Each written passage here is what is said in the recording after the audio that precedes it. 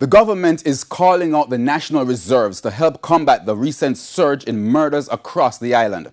Prime Minister Andrew Holness announced today that members of the National Reserve will be used to bolster security presence in volatile communities. Now, Giovanni Dennis has the details.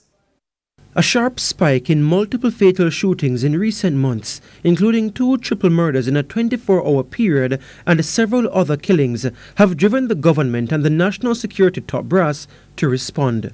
This announcement from the Prime Minister today. We have decided that in order to support the JCF in their effort for a surge, that we will make a full call out of the National Reserves to augment the force presence that we have in communities all across Jamaica. Prime Minister Holness also disclosed that the security forces are increasing the number of special operations. We will be conducting even more dynamic operations right across Jamaica. And we are not only going to be focusing on prevention of murders and gang warfare, but even though this will be a muted Christmas season in terms of the level of celebrations at Christmas, certainly we are still expecting that there will be significant commercial activity over and beyond what happened for the rest of the year. And so we are going to ensure that spaces in which commercial activity takes place, that those spaces are also safe.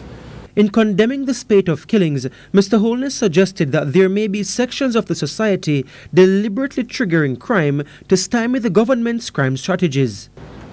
It would appear that there is an emerging trend that once the criminals see that we are making progress, we are behind where we were last year in terms of murders, that there is almost a deliberate attempt to increase our numbers. We saw it the year before, we saw it the year before that, and we are seeing the same trend this year. The Prime Minister was speaking at the groundbreaking ceremony for the Mount Salem Police Station in St. James. Giovanni Dennis, TVJ News.